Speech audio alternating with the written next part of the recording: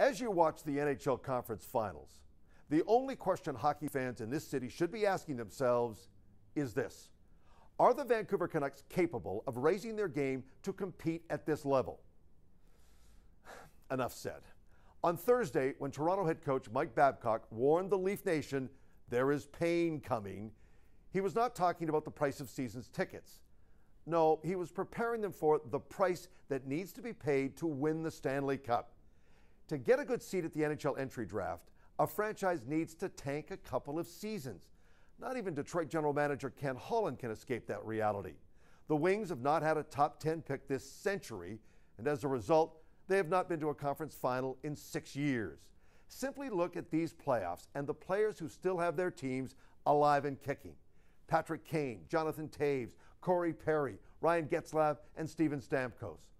All of them are first-round draft picks. What the arrival of Babcock shows is that the lights have finally come on in Toronto. So why not here in Vancouver? Well, back in 2011, general manager Jim Benning won a Stanley Cup in Boston without a lot of pain.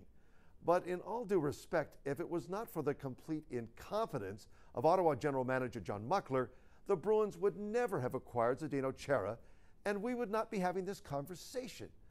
Unless the Senators are now willing to give away Erik Karlsson, the question stands: why are the Canucks not willing to deal with the pain? They now have 9 starters over the age of 30.